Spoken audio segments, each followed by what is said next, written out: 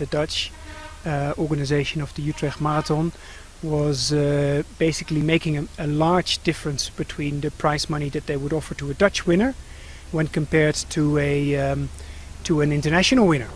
So they would pay to a Dutch winner 10,000 euros, they would pay to an international winner 100 euros. And basically that was sort of a simplified policy to make sure that a Dutchman would win the race. The real big marathons will not do that. They will not punish for excellence simply because they want an excellent marathon. And an excellent marathon simply means that they need to have East African runners there. So my hopes are not that bad for the future for Kenyan and Ethiopian runners. I think the real issue comes in the second and third level of marathons, like the one in Utrecht, where they may start to protect European runners. I think that's deplorable development, and I think it's a real shame for Europe or whatever country is undertaking to do so. They want to support the development of Dutch runners, which in my opinion is fine. So they chose not to offer starting money and not to offer bonus money, which I think is also fine. But that makes it a level playground. Whoever gets there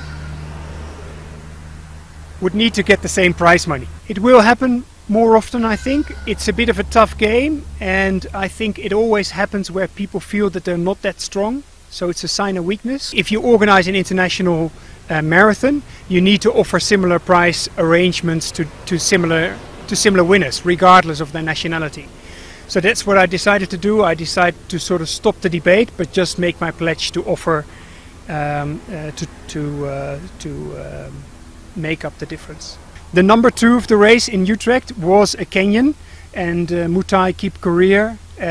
He finished second by 36 seconds of the Dutch winner.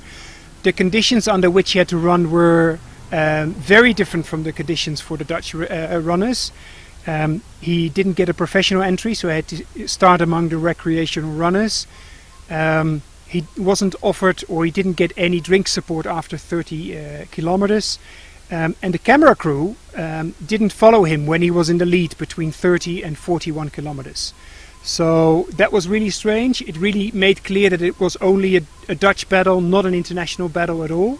So I've said I won't give out a second prize, but I will support John's career, and I will give him half the prize that I would hand out if he would have won the race. One of my main reasons was to support international competition, and I think the Kenyans and the Ethiopians do a fabulous job running marathons around the world, and I continue to support that.